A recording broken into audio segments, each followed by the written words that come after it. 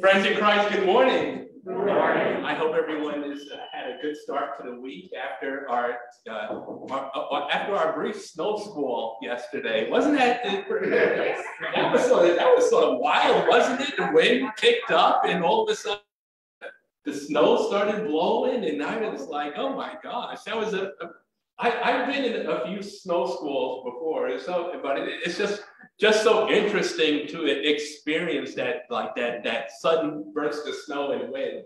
It only lasts about 15 minutes, but if I can recall, I think we still have like about 4 more weeks of winter left. So hey, you never know what we might get. But whatever we get, we are thankful for it, because as some folks say, every day is a day of Thanksgiving, and every day is a day of blessing for what God gives to us. There are a number of announcements in our bulletin this morning. I just wanted to call your attention to, just going sort of like going down the line, just briefly on some of our announcements. This coming Tuesday, Bishop Tracy Bartholomew is going to have I guess you could say, a participatory conversation over a book titled "The Warmth of Other Suns." And she's actually going to be doing that book discussion with groups via, I believe it's sort of like Facebook. You can sort of log in and participate in that book discussion. It's going to be both on Tuesday and Thursday of this week from 7:30 to 9 o'clock. So for those of you who are interested in that, you can go to the Senate's website and register to participate in that conversation over that book. On Tuesday evening at 7:30, there's going to be a small group of us gathering in the parish house, and we are going to log on to that conversation with the bishop from the conference room in the parish house. So we'll have sort of like a little contingent of folk from Holy Trinity participating in that book discussion on Tuesday evening. And we're only going to do it on Tuesday evening because Thursday evening is bunco night. So for those of you who, I'm going to try to figure out whatever bunco is, so I'm going to be there. But for those of you who have the time and want to participate for a good time of fellowship, and to please come to the bunco night celebration this coming Thursday. Before I forget, let me pass the sign up book. And it also, Naomi says it has a sign up sheet for our book nook to contribute. So just keep track of the books in there. So as that goes around, I was reminded to remind you, please do sign up. Well, thank you to those who have signed up for coffee or for flowers. However, there's openings. So if you can sign up for coffee or flowers, that would be great. If you want to go in on it with someone else and split either, that's okay too. Just let the office know. And a reminder that Dina is in the office Monday through Thursday, 9 to 2. Thank you. And there are other announcements that I invite you to look at in the bulletin, but I also want to remind folks that next Sunday, immediately following our worship service, we are going to be having our annual congregational meeting. And that's going to be in person, and it's also, you can tune in via Facebook. Zoom, I'm sorry, Zoom to do that. Thanks, Chris. Via Zoom, and we'll have, Chris, is there going to be a link to that that'll go out for that? It'll be the same link. Same link. Okay, great. Then you won't have to even worry about it. You can just stay tuned in. Okay, so So friends in Christ, let us prepare our hearts and minds for worship this morning as we are blessed with a prelude from Peter.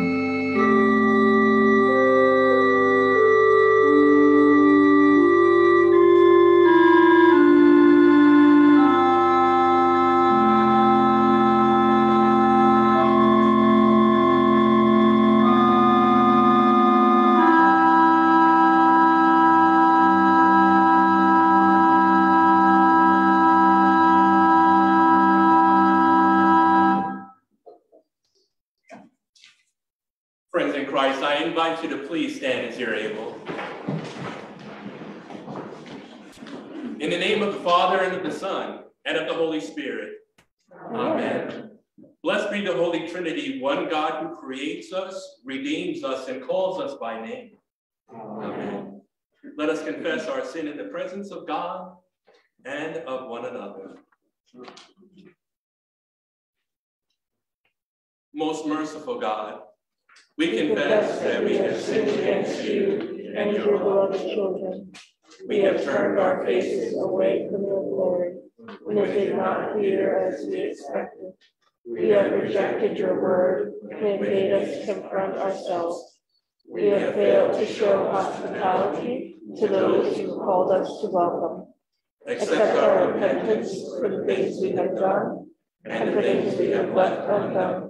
For the sake of Jesus Christ, have mercy on us. Forgive us and lead us, so we may gain the glory of your Son, born among us, and reflect your love for all creation. Amen. Rejoice in this good news. In Christ Jesus, your sins are forgiven. You are descendants of the Most High, adopted into the household of Christ, and inheritors of eternal life. Live as free and forgiven children of God. Amen.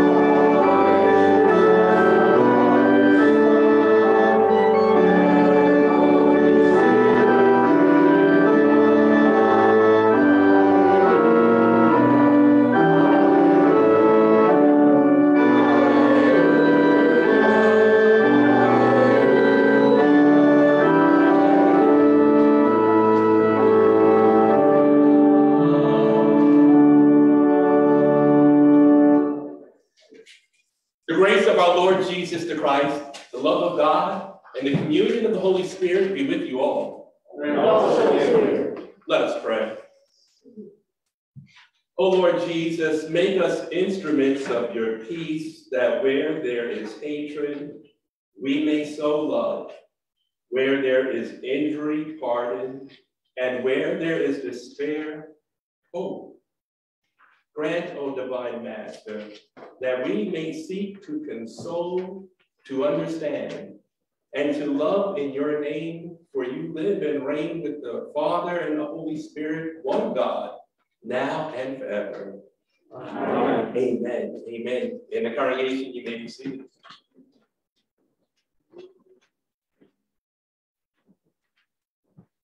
Our first reading this morning comes to us from Genesis, the 45th chapter, and because I'm going to be referencing this story in my sermon this morning, I'm going to be reading this lesson this morning. A reading from Genesis. Joseph said to his brothers, "I am Joseph. Is my father still alive?" But his brothers could not answer him, so dismayed were they by his presence. Then Joseph said to his brothers, "Come closer to me." And they came closer. He said, "I am your brother Joseph, whom you sold into slavery. And now do not be distressed or angry with yourselves because you sold me here. For God sent me before you to preserve life. For the famine has been in the land these 2 years, and there are 5 more years in which there will be neither plowing nor harvest. God sent me before you to preserve for you a remnant on earth, and to keep alive for you many survivors. So it was not you who sent me here, but God.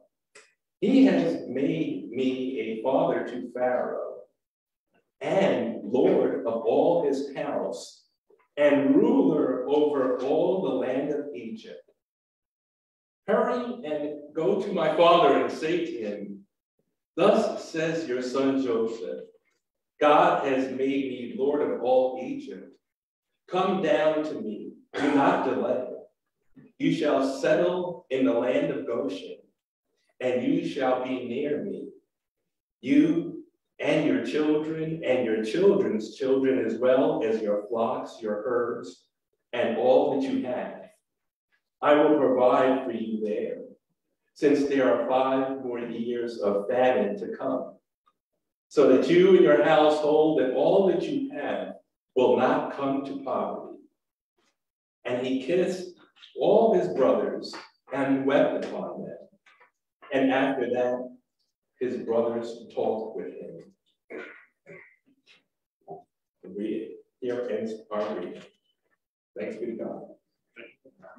Our psalm this morning is Psalm 37, and I will be reading the verses in light, and I invite the congregation to respond by reading the verses in bold. "Do not be provoked by evildoers. Do not be jealous to those who do wrong. For they shall soon wither like, and like the green grass they will. Put your trust in the Lord and do good. Dwell in the land and find safe pasture. Take delight in the Lord. Your heart's desire. Commit your way to the Lord. Put your trust in the Lord and see what God will do. The Lord will make your meditation as the blaze of the light, and the justice of your case like the midday sun. Be still before the Lord and wait patiently. Do not be provoked by the one who prospers, the one who succeeds in evil schemes. Refrain from anger and leave rage alone. Do not be provoked.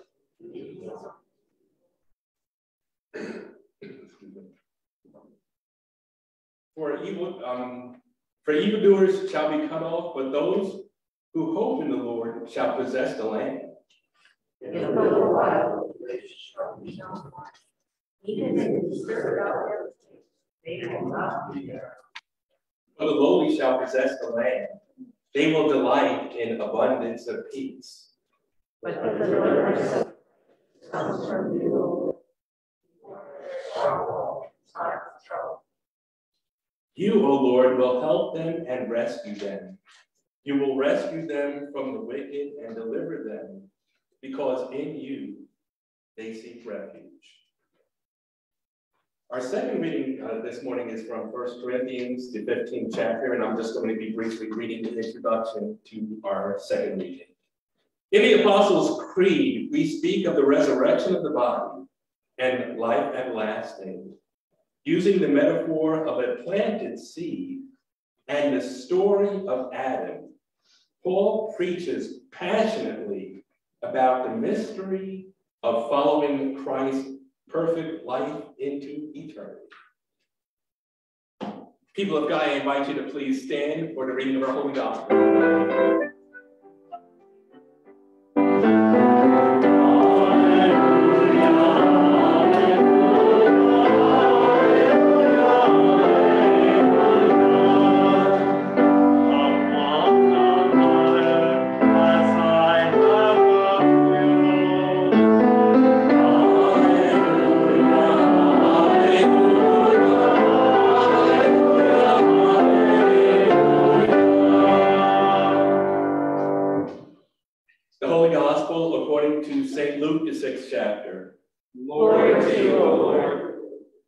Jesus said, but I say to you that listen, love your enemies, do good to those who hate you, bless those who curse you, pray for those who abuse you.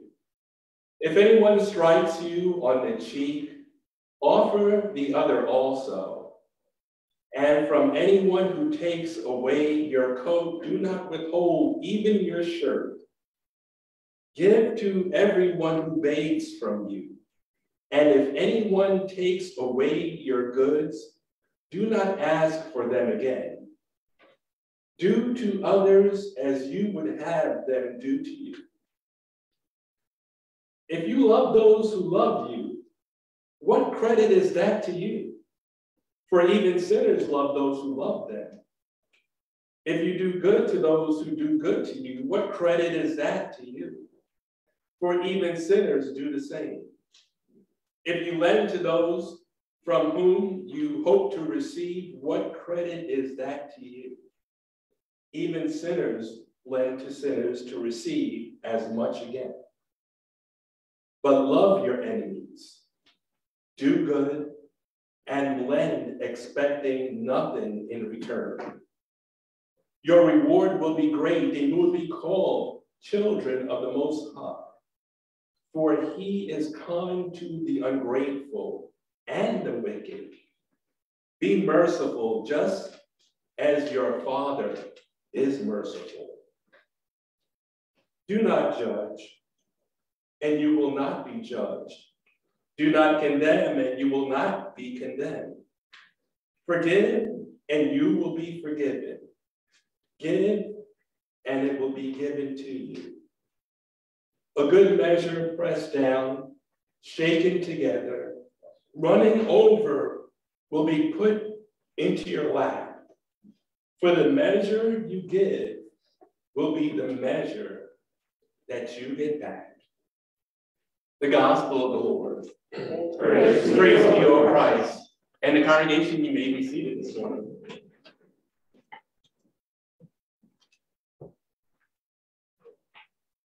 Friends in Christ, grace, mercy, and peace be unto you from God our Father and from our Lord and Savior, Jesus the Christ. Amen. Amen.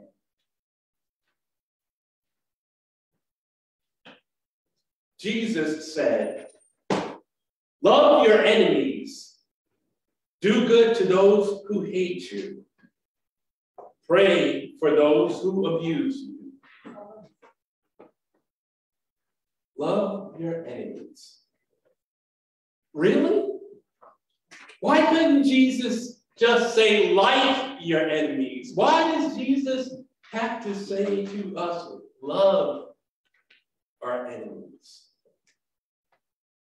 Every so often, there comes a time in our Sunday scripture text where it seems like the text just sort of jive, they just sort of go well together. And I think this Sunday happens to be one of those Sundays, because in our first lesson, we see a wonderful example of what it means to love one's enemies, to love someone who has done us wrong, to love someone that has hurt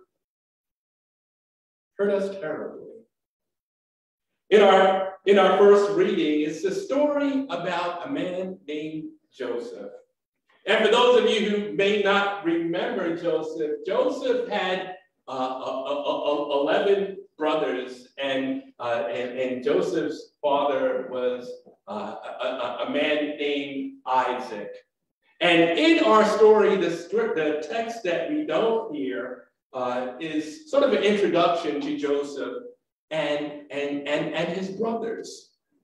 And I'm just going to sort of give you a little bit of a condensed story of Joseph this morning. Joseph had, as I shared with you, Joseph had 11 brothers. And Joseph, I guess you could say, Joseph was, for lack of a better word, Joseph was a bratty brother. Joseph was a brother who would tell on his brothers at the drop of a hat. He would run to his father Isaac, and he would rat on all of his brothers and tell stories about his brothers. He would sort of, if anything bad was happening, it would be Joseph was the first one to run to the father Isaac to rat out his brothers. Next to another youngest brother, Joseph, I guess you could say Joseph was the favorite. As a matter of fact, Joseph was so favored by his father Isaac that one day Isaac presented Joseph with a wonderful, wonderful, colorful coat that Joseph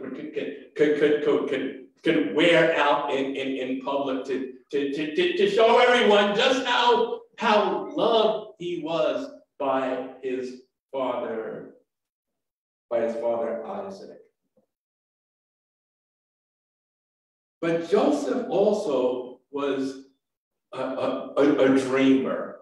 And I guess he wasn't a dreamer, meaning he had high hopes or high dreams.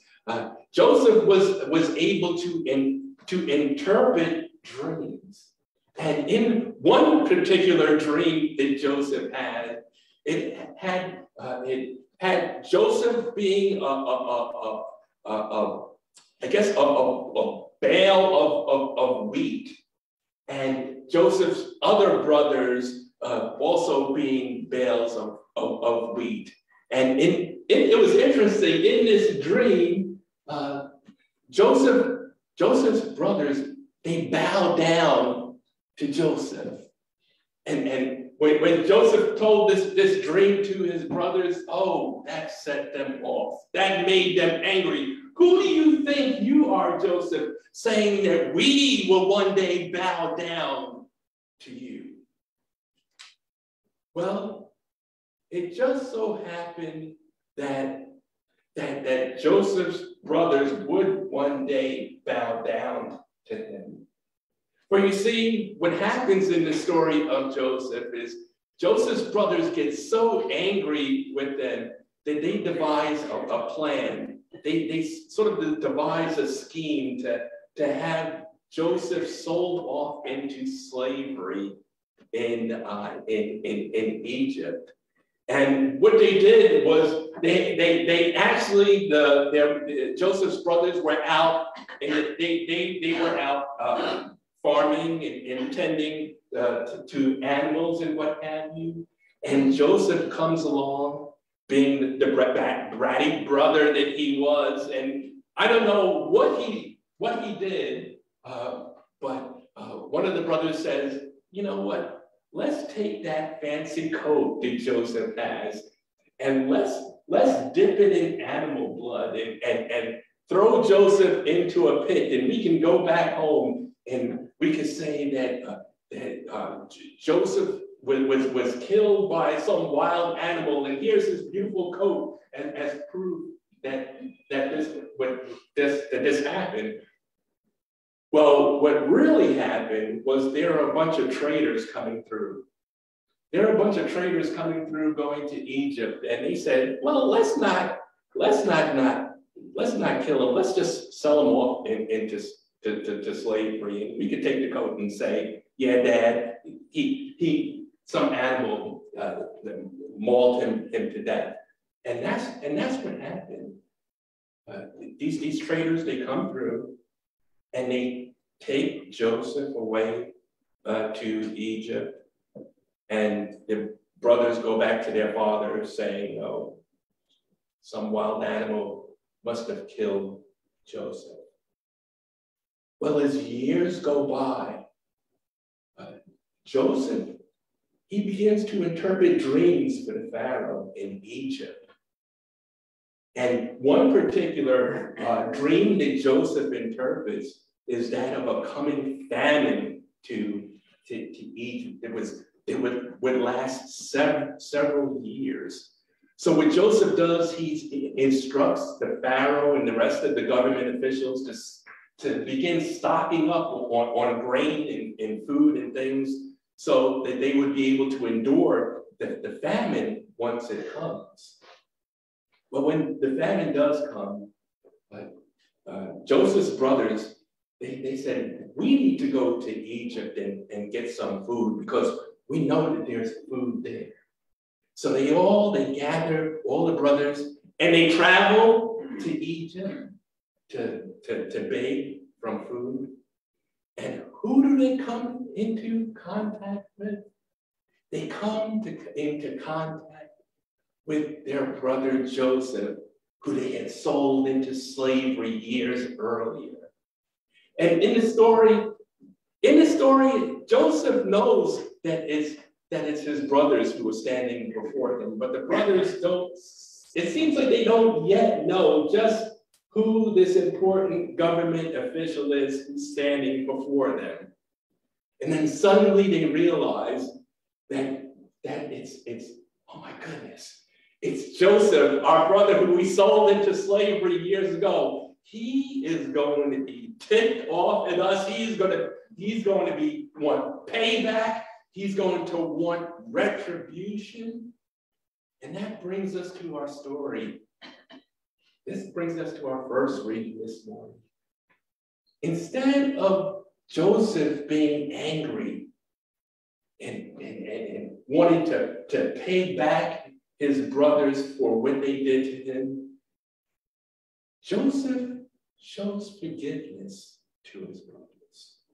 Joseph shows forgiveness, and at the end of our story, it says that Joseph, he kissed all of his brothers, and he wept on them. And then it seems like maybe his brothers, it seems like there's maybe some sort of reconciliation that happens at the end of the story. It seems like there's an element of forgiveness that happens at the end of that story. Forgiveness, reconciliation.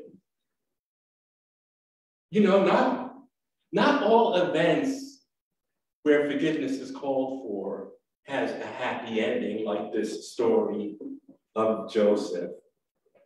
Because let's face it, sometimes forgiveness is hard, isn't it? Especially when it's someone who's wronged us or someone that has hurt us deeply. This past week, I listened on YouTube to a sermon that was delivered on November 17, 1957, entitled, Loving Your Enemies. And it was a sermon that was delivered by the Reverend Dr. Martin Luther King, Jr. at Dexter Avenue Baptist Church in Atlanta, Georgia. And there were several comments that Dr. King made in this sermon, but one of the comments that I'd like to share with you is this. Dr. King, he said in regards to loving one's enemies, Dr. King says this command is absolute. It is an absolute necessity for the survival of our civilization. And then he goes on in this sermon to talk about how one goes about loving one's enemies.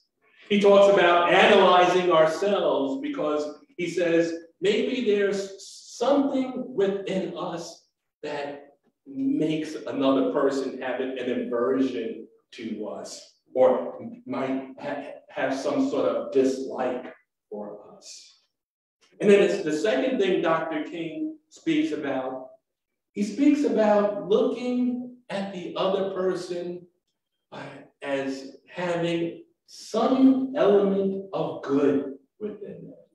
Some element of good that would cause us, that would challenge us to forgive them.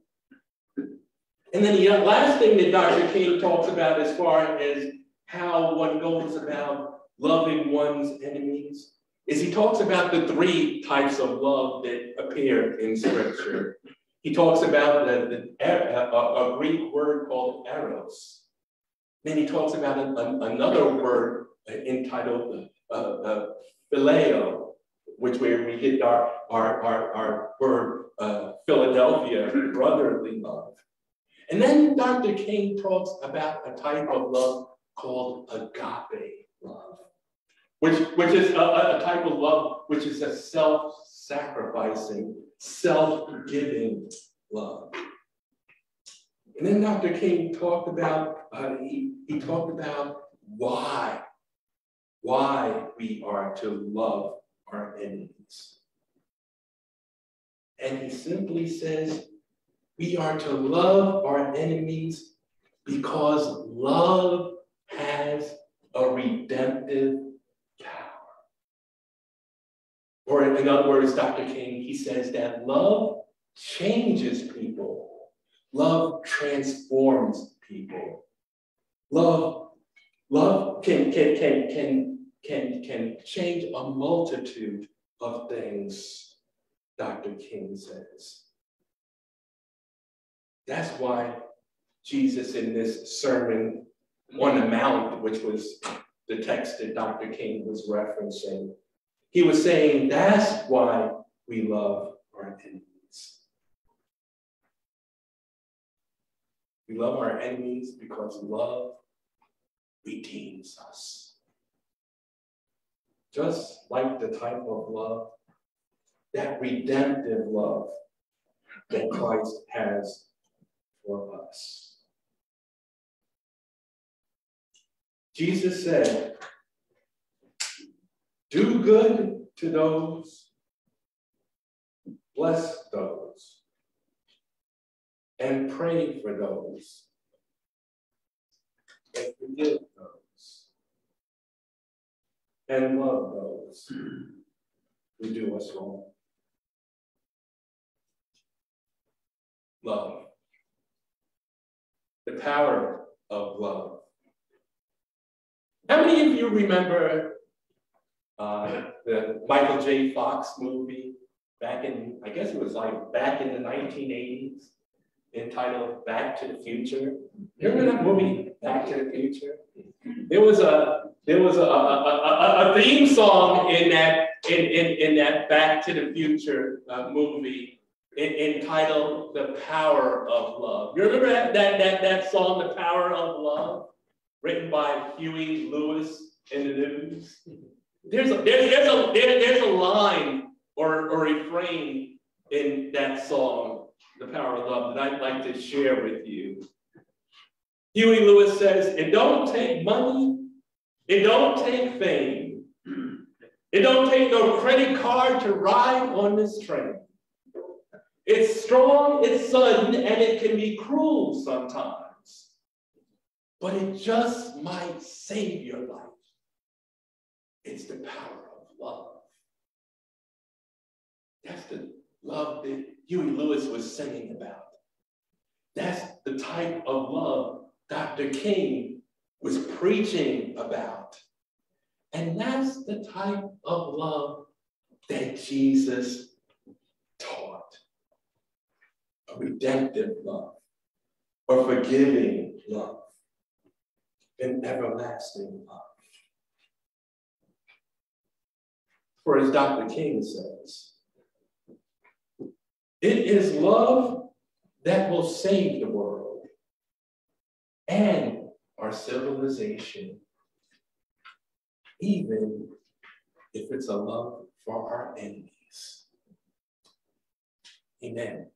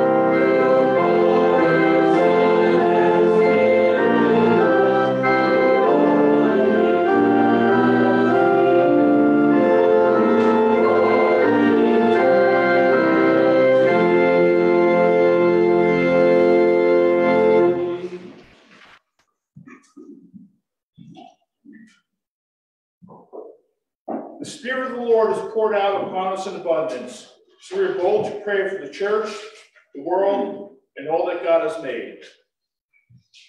You teach us to love our neighbors and enemies alike. Encourage your church to follow the leading of your love, especially when it's risky or difficult. Help us to show mercy just as we have first received mercy. God of grace,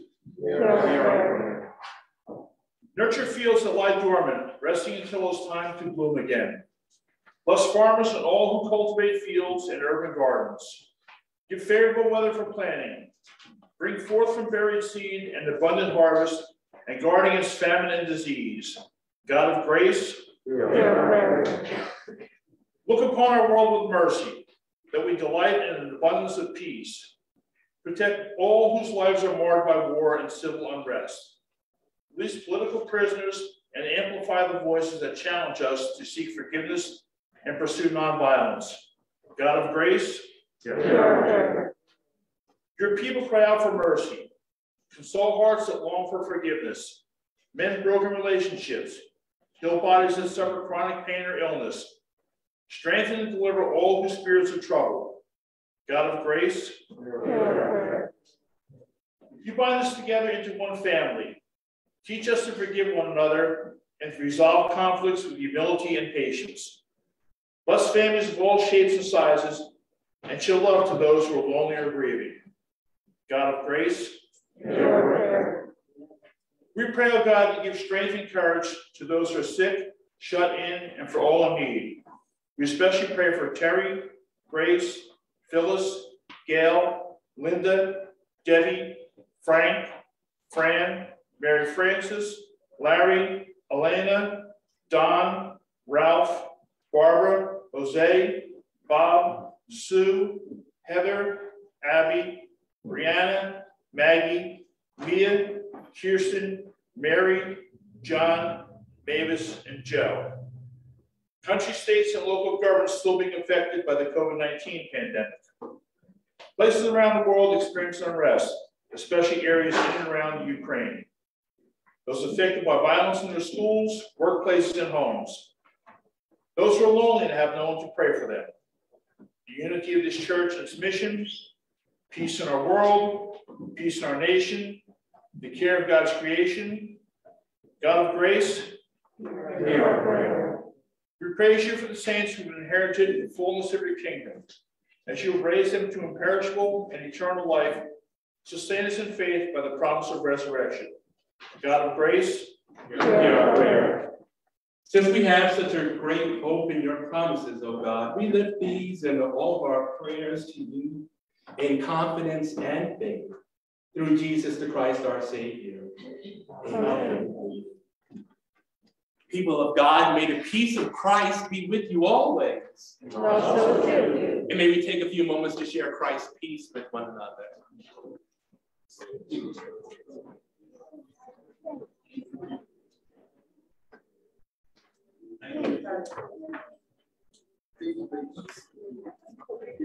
Peace be with you.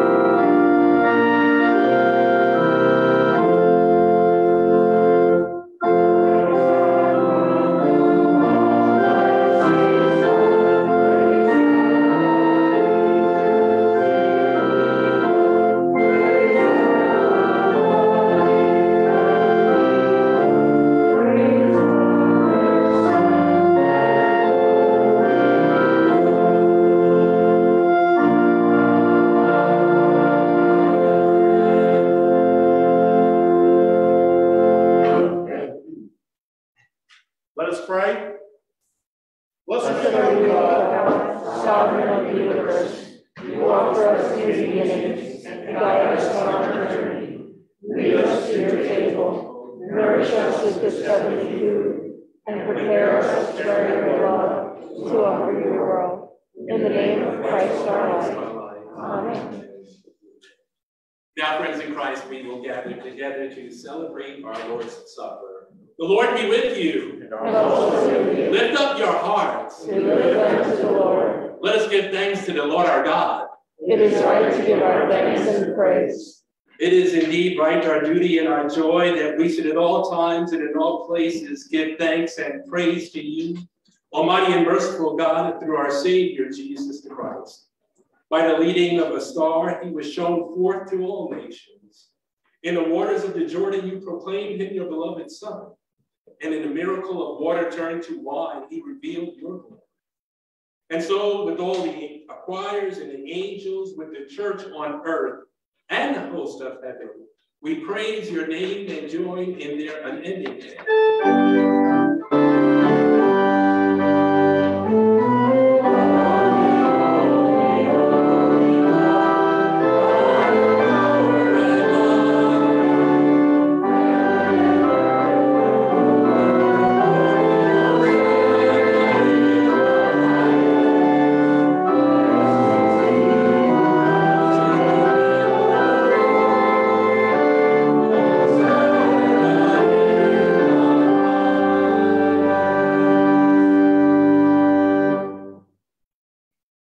In the night in which he was betrayed, our Lord Jesus, he took bread, he gave thanks, and he broke it, and he gave it to his disciples, and he said to them, take and eat of it, all of you. This bread is my body, which will soon be broken for you, and whenever you eat of it, remember me.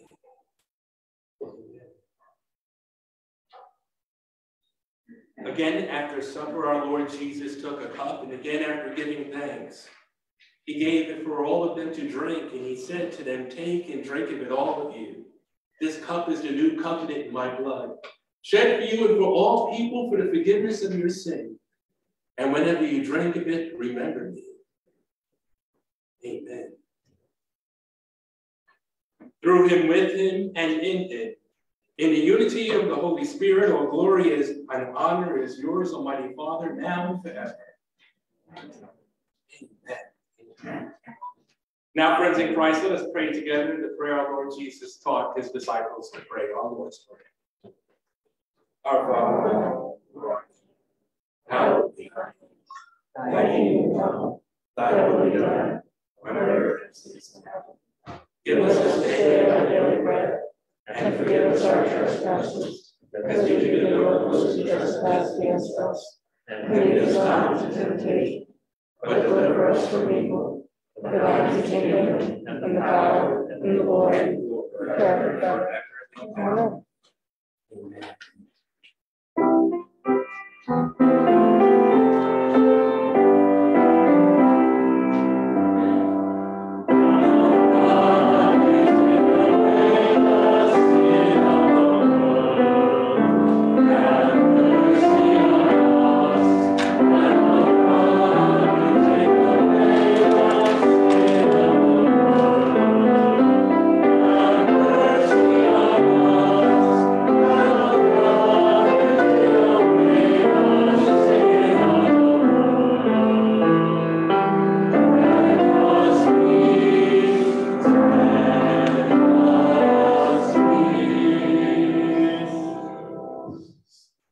Let us pray for the communion of all present here in our hearts and in our world. Come, Lord Jesus, and dwell in my heart in the fullness of your strength. Be my wisdom and guide me in right pathways. Conform my life and actions to the image of your holiness. And in the power of your gracious might, I believe that you are truly present in the Holy Sacrament. And when I cannot receive communion, I pray that you come into my heart. I unite myself with you and embrace you with all my heart, my soul, and my mind.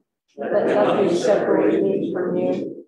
Let me serve you in this life, until by your grace I come to your glorious kingdom and unending peace. Amen.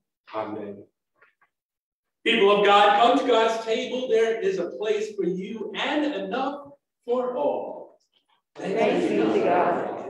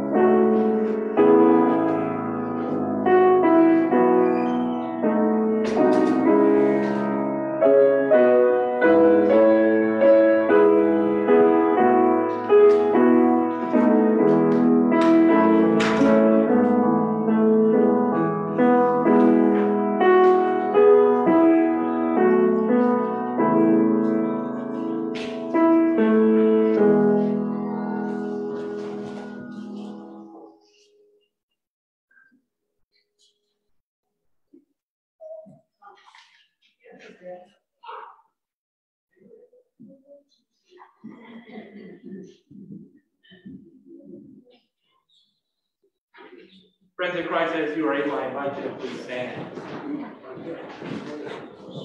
And now may the body and blood of our Lord and Savior Jesus the Christ may it strengthen you and keep you in his grace.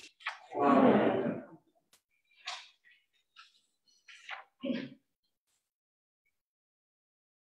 We give you thanks, gracious God. We have feasted on the abundance of your house. Send us to bring good news and to proclaim your favor to all. Strengthen the riches of your grace in your Son, Jesus Christ. Amen. I invite the congregation to please remain standing for our benediction this morning.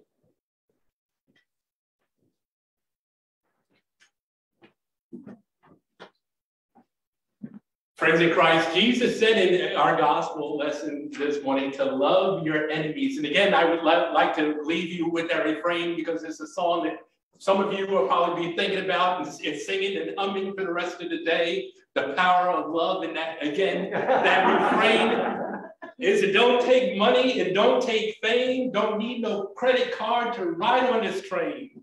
It's strong and it's sudden and it can be cruel sometimes. But it might just save our lives, and that is agape. Agape, the power of love. Thanks be to God. Friends in Christ, I invite you to receive the blessing at this time. Right here. God who leads you in pathways of righteousness, who rejoices over you and calls you by name. Bless your going out and your coming in today and forever. Amen. Amen. Amen.